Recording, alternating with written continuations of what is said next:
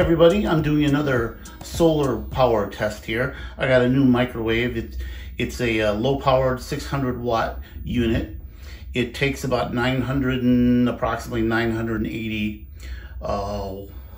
watts AC. Inside I have a little chicken with cheese that's supposed to melt, a little pot pocket kind of thing. I'm gonna try to cook that. I've got a Tiendl 2200 watt pure sine wave inverter, and I'm gonna run this on full power for this unit. So let's just start it up. And now it's cooking. And the battery's down to 12.5, it's late at night.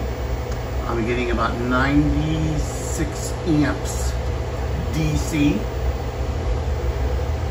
I've been doing some testing, so I ran the battery down a bit, but it's getting about 96 amps DC. The battery's down to 12.4. When you turn it off, it goes back to well over 13. But we're running full power for this 600 watt microwave.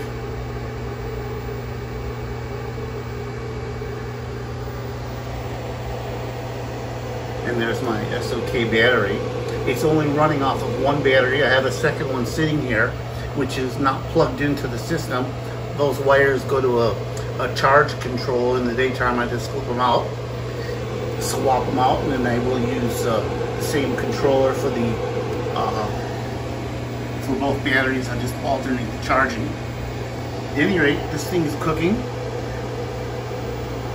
96 amps DC. And I was supposed to cook about a minute or so, and I'm sure I'm over the minute. I didn't set it properly. So let's go turn it off. And let's open her up. And let's see what's going on in here.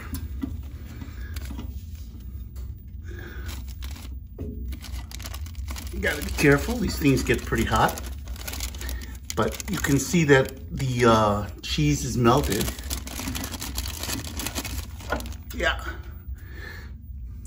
The cheese is melted and it's ready to go. It's really hot. Oh yeah, it's really hot. So I guess this was a successful test for the little solar system off the battery and the 2200 watt inverter.